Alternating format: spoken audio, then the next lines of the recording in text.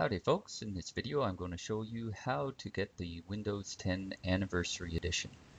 So if you may have an older build and you want to get the latest features and enhancements of Windows 10, this is how you're going to do it. So what I'm going to do is I'm going to put a link to this page, which is the Windows 10 Update History. And on this page they have a little blurb about the Windows 10 Anniversary Update.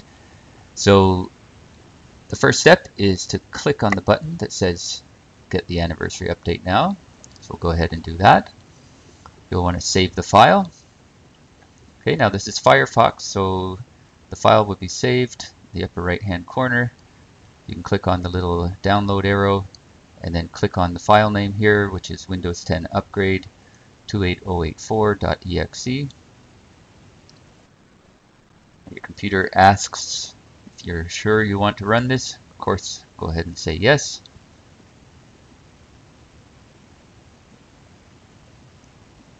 Okay, and the Windows 10 Update Assistant will open. So you can go ahead and close your browser. Just focus on the update here. Now it tells you which build that you're running. So this computer right now has build 10586 and the anniversary edition is 14393.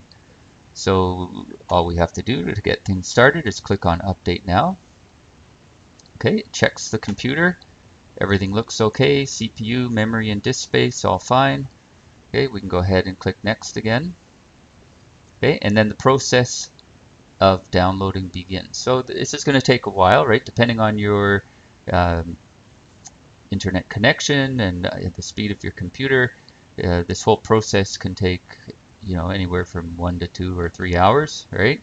So let it run. Check back on it periodically in case it's asking you a question, if it needs some prompt from you to be answered by you. And keep in mind that things will reboot several times, so it is an ongoing process. At the end, it will give you a window that says that you are now updated.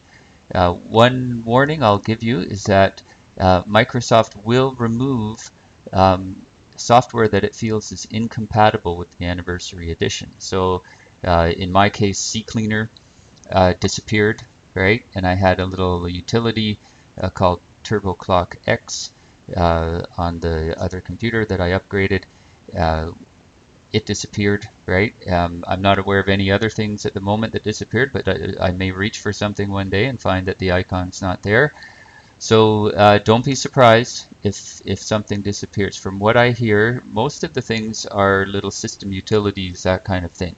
So not necessarily the end of the world. Most of your applications should still work. But I did notice, for example, an issue with VMware virtual machines.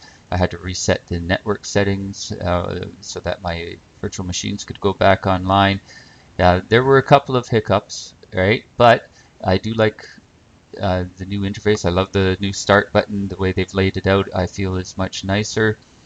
And of course, with all the bug fixes, etc., I'm hoping that overall it's going to be a much more stable and happy situation for all my computers running Windows 10. So good luck. Thanks for watching, and if you enjoyed this video, please subscribe. Take care.